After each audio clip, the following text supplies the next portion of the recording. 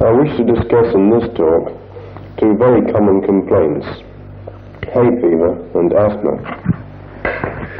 Spasmodic or bronchial asthma and hay fever may be considered together, for they represent practically the same condition, differing only in some of their symptoms and in the location of some of their irritation.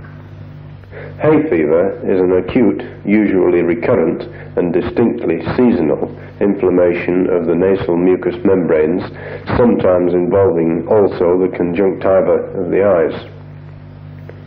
The Schneiderian membrane of the nose seems to be more sensitive to irritation than any other membrane equally exposed to dust, pollen, odors, gases, etc. Bronchial asthma is a term applied to a distressing complication of catarrh of the bronchial tubes characterized by difficult and laborious breathing. Whether acute or chronic, asthma develops in those with a pronounced catarrhal diathesis, who are possessed of a peculiarly susceptible nervous system. Its development is always preceded by colds and catarrhal irritations of the mucous membranes of the upper air passages, including the nose, pharynx, and larynx. Cardiac and renal asthma, the first, a shortness of breath resulting from weakness or disease of the heart, the latter, a similar shortness of breath seen as a late complication in Bright's disease and similar difficulty in breathing seen in certain diseases of the lungs and liver, are sufficiently different from spasmodic or bronchial asthma as to make differentiation easy. The difficult breathing seen in late tuberculosis of the lungs will not be mistaken for spasmodic asthma. Because of the invariable association of asthma and hay fever with preceding catarrhal states, it is essential that we understand something about colds and other catarrhal affections of the nose and throat. As there is a close relationship between both hay fever and asthma and bronchitis, and all three of these so-called diseases have etiologic factors in common, and in view of the fact that both the basic and the exciting causes of hay fever and asthma are identical or similar, and both these so-called diseases are built upon exactly the same foundation, I feel it essential to include in this discussion of hay fever and asthma a review of catarrhal affections of the upper respiratory passages. Chronic nasal catarrh and hay fever may be considered together, even though the first is a chronic and the latter an acute, recurring inflammation or irritation of the mucous membranes of the nasal passages. Catarrh of the upper air passages is one of the earliest forms of mucous membrane irritation, starting in infancy and continuing through progressive changes in the mucous membranes, the effects of which may stay with us throughout life. Two forms are recognized: the hypertrophic or hypertrophic, with thick induration and polyp formation, and the atrophic, in which there is shrinking of the mucous membranes with or without ulceration, and usually a fetid discharge or purulent or mucopurulent secretion. Although this class of cases makes up a large percentage of the specialist clientele, it is assumed that permanent recovery is never attained. Actually, in our experience, it is one of the least difficult of a large number of catarrhal affections to remove. Laryngitis is a catarrhal inflammation, acute or chronic, of the upper part of the windpipe, where the vocal cords are situated. Tubercular, syphilitic, and cancerous laryngitis are also described, but we will not discuss these at this present time.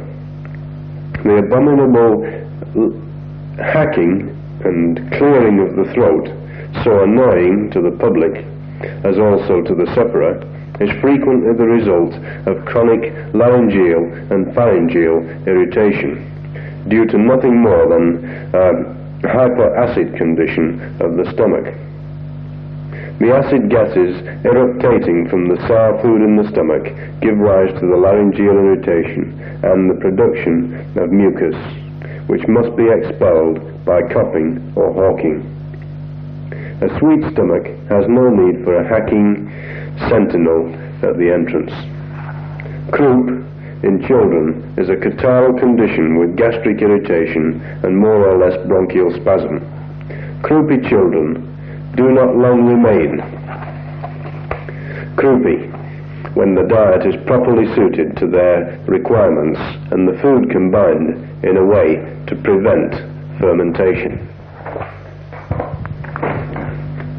Acute bronchitis, commonly referred to as a cold in the chest, is usually an extension of a catarrhal inflammation beginning in the nose and upper part of the throat and then extending into the large bronchial tubes.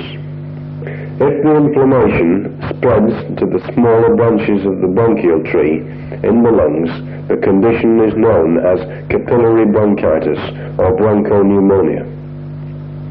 Because these deeper structures are less easily drained, the condition is more grave than bronchitis. Chronic bronchitis commonly follows the acute form if the latter is not properly cared for and its cause removed. Often there are several crises of acute bronchitis before the condition becomes chronic. There are different types that are classified as mucus catarrh or winter cough with moderate expectoration, bronchoria, commonly in the elderly with profuse expectoration, fetid bronchitis with decomposition of the secretion, bronchiectasis, dilatation of the bronchi, fibrinous bronchitis with occasional sloughing of the mucous membranes. These diseases make up the greater part of the winter practice of the doctors of all schools of so-called healing and provide a ready market for the cough medicines of all kinds. Relief is afforded by a variety of treatments, none of it permanent for the reason that cause is not removed. Children are likely to develop adenoids and enlarged tonsils, tonsillar inflammation, abscesses, etc. along the way, and nasal polyps are not uncommon. Ulceration and suppuration of the nose, throat, bronchial tubes, etc. are frequent because the circulation through the thickened and devitalized mucous membrane is reduced, so that tissues tend to break down. Started early enough, proper diet will prevent such complications as adenoids and enlarged tonsils. In all these cases of catarrh of the upper air passages, catarrh and fermentation in the stomach are always present, even though there may be an absence of symptoms to indicate it, and toxemia is the ever-causative factor. Bronchial or spasmodic asthma may be the end point of any one of several of the bronchial irritations previously discussed. As in hay fever, with which it has many symptoms in common, there is commonly, in asthma, a hypersensitive condition of the nervous system and a pronounced tendency to act promptly and acutely to mucous membrane irritation of dust, pollen, odors, etc. This sensitiveness is called allergy and is supposed to be the cause of the asthma. In reality, it is part of the asthmatic condition. The basic cause of asthma is within. Before I discuss the hygienic theory of cause, let me briefly consider some of the alleged causes that the regular profession bases its treatment upon. All physicians and their subalterns and echoes believe in the exotic origin of disease. They believe that disease can be cured by recognized therapy. The superstition that disease can be cured is thoroughly ingrained in them. No other thought about disease has been taught in our schools and colleges, and no other idea is entertained. All else is heresy.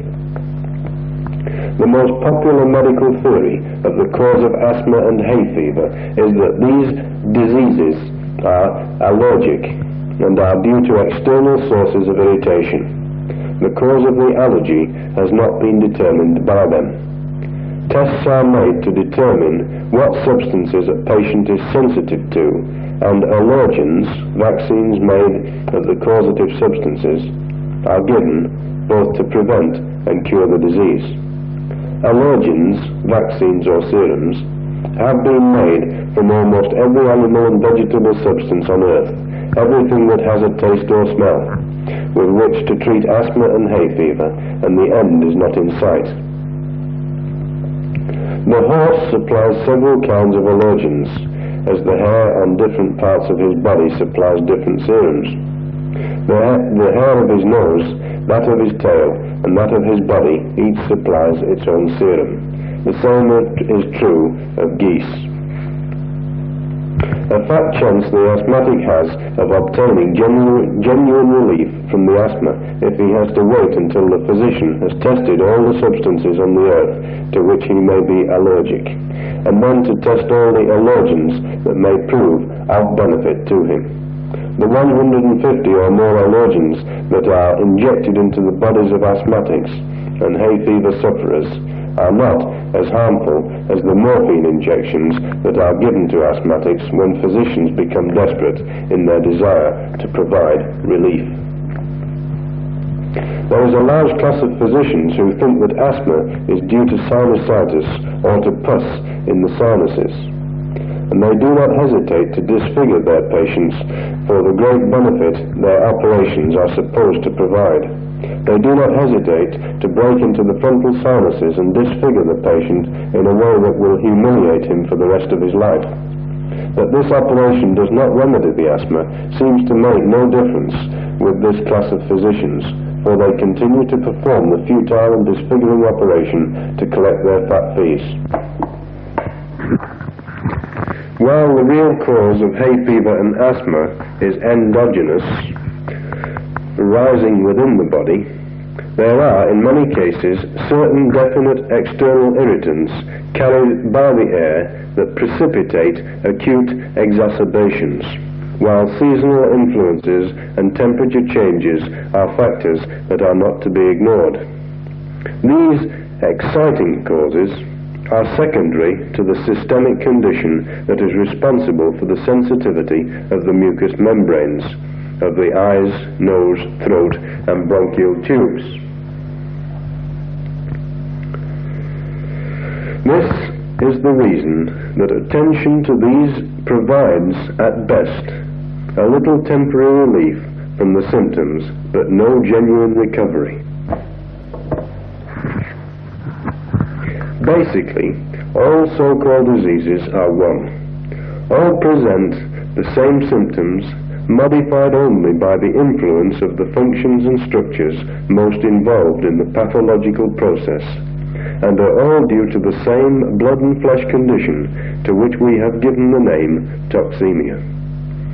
We readily admit the existence of many different symptom complexes that have been labeled as separate diseases, complexes that physicians have more or less isolated, defined, and named as different diseases.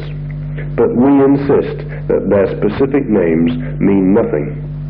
Asthma and hay fever are endpoints in the more or less general catarrhal condition that has been in most cases years in developing. Normal men and women do not suffer with asthma and hay fever. This much is certain. They are symptom complexes, hence abnormal.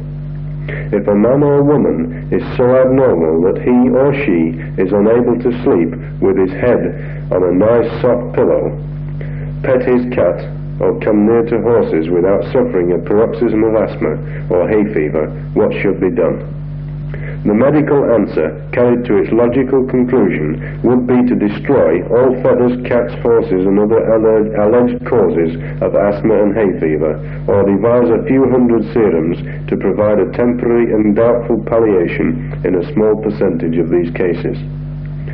As much stupidity and scientific foolishness are displayed in the treatment of asthma and hay fever as in the treatment of colds, tuberculosis, syphilis, or other so-called diseases, if instead of talking learnedly about proteins and protein sensitivity and the fallacies that have been built up around these, the profession and the people could be induced to forget them and give their attention to the causes that produce the abnormality in the individual, the causes that have been made him hypersensitive, these patients will get well and stay well. Right living is the remedy for both these so-called diseases.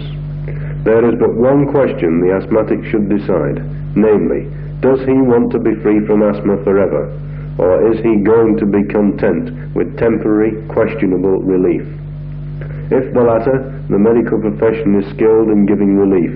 If the former, he will be compelled to look elsewhere for full recovery. The same position and the same replies apply to hay fever sufferers.